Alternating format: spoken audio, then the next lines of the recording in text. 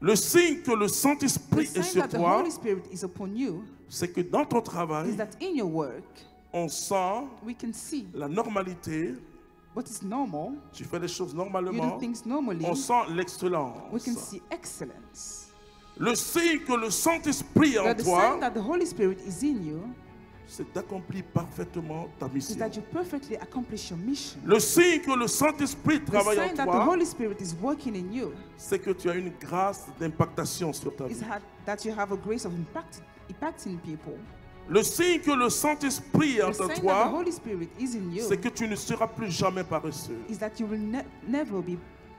Donc, 𝗟𝗃𝗔𝗗𝗫 avait les deux qualités. Je trouve des grands prieurs en Afrique. Des gens qui peuvent vous dire je jeûne, je prie. Qui peuvent vous dire que Dieu me réveille à 4 heures du matin pour prier.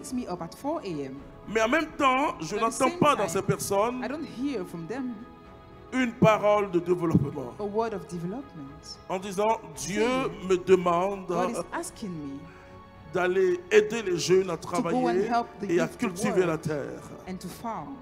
Ou bien vous avez des gens qui ont simplement le savoir-faire. Toute connaissance remplie d'orgueil l'homme. C'est bien, frères et sœurs.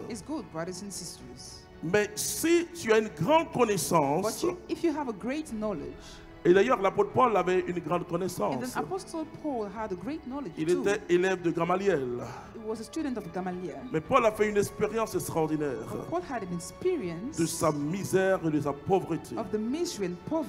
2 Corinthiens 12. De sa misère et de sa pauvreté.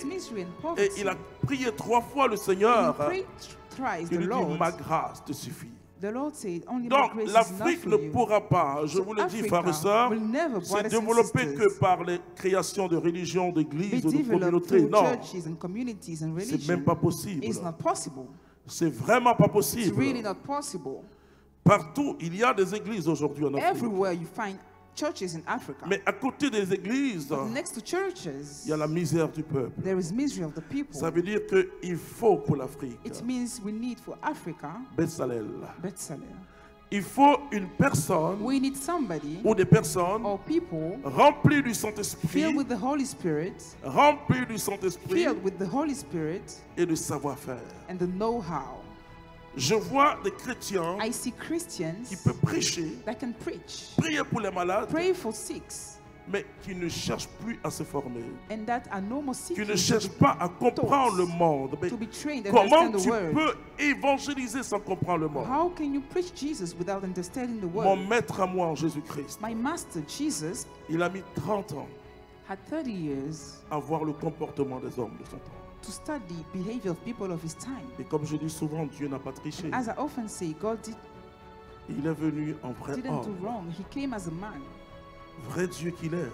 True God as he was. 30 ans, on se demande, mais pourquoi Jésus a attendu 30 ans wait 30 years pour commencer sa mission? Before starting his mission.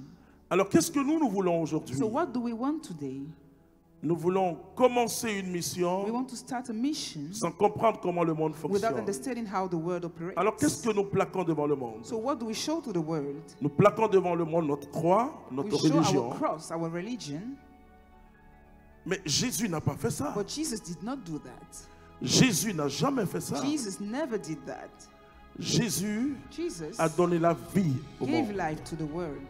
Par sa prédication, mais par son action. Charpentier qu'il était, même quand il prêchait l'évangile, il avait le pied de ses disciples. Ce qui nous manque aujourd'hui, c'est pas que l'Afrique ne prie pas,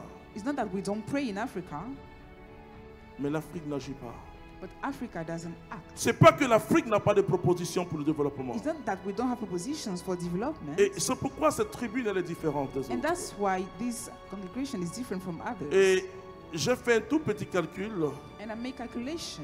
Il y a au moins 20 forums africains chaque année dans des pays.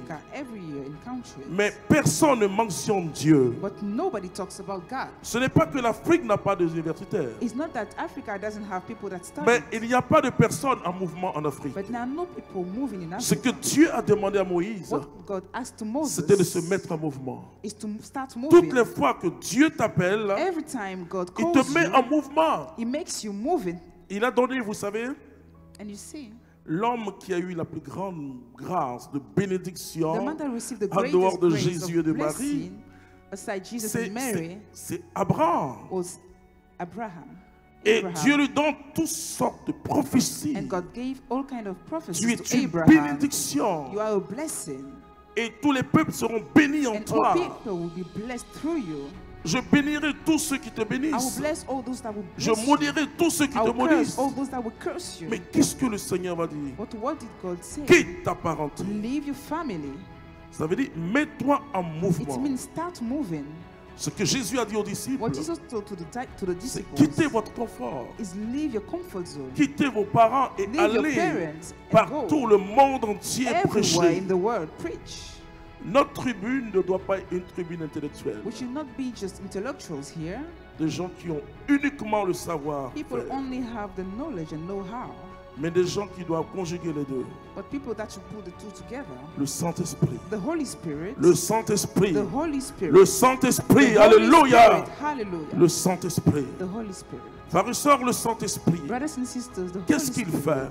What does it do? Et pour que nous soyons un homme nouveau. So that we become a new man. Le Saint-Esprit the Holy Spirit va te pousser will lead you à corriger tes lacunes. To correct your what you don't do well. Le Saint-Esprit ne s'adresse jamais aux autres sans s'adresser à toi. Never talks to others without talking to you.